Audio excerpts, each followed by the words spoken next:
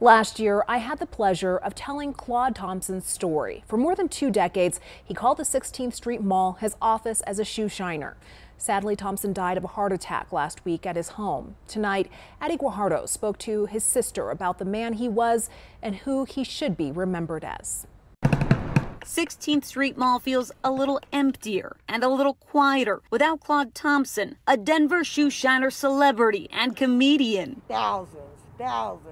He would take his customers' shoes home to shine. Claude dedicated 25 years of his life to the art of shoe shining. He would say, cleanliness is next to godliness. His sister, Claude Thompson, says his humor and attention to detail kept customers coming back. They even rallied together to raise money to pay his bills when the pandemic hit and downtown became a ghost town. Denver 7 shared his story, his charisma and passion. The shoe shine is based on 4 categories: wisdom, knowledge, art, and pride. In late February, Claude stopped showing up for work. I miss him, I really do. Catherine requested a wellness check, and on February 28th, with the help of police, her sister-in-law found her big brother. She came back screaming and crying and told me they had found him deceased. She says Claude died of a heart attack in his apartment. Only if you knew. And wasn't discovered for several days. It just tears me up.